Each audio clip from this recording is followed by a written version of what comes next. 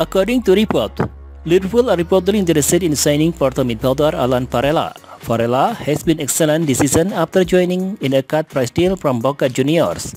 Liverpool are claimed to have been impressive, but according to journalist Fabrizio Romano, others across Europe have been too, without mentioning Liverpool specifically.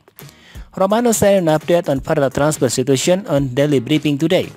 Several European top clubs were in attendance at the Emirates Stadium on Tuesday game between Arsenal and Porto to keep close eye on Alan Varela, the transfer expert report. The Argentinian midfielder is assumed to be on the list of many clubs from the Premier League and elsewhere.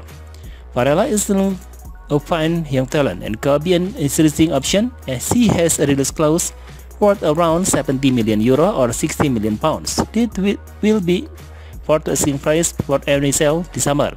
So let's see if anyone ready to pay it. But for sure, many clubs appreciate him in England and in other countries. In some way, it is frustrating that Liverpool did not take a chance on Varela last summer in need of a long-term option at defensive midfield. The 22-year-old would have been a great option. However, the Reds still seemingly have question mark about bringing players direct from South America. It is clear that they rather let them settle in Europe first before them evaluating him how they have gotten on. In fairness, it worked for both Luis Diaz and Darwin Núñez, who, like Varela, started up in Portugal before earning their moves to Liverpool.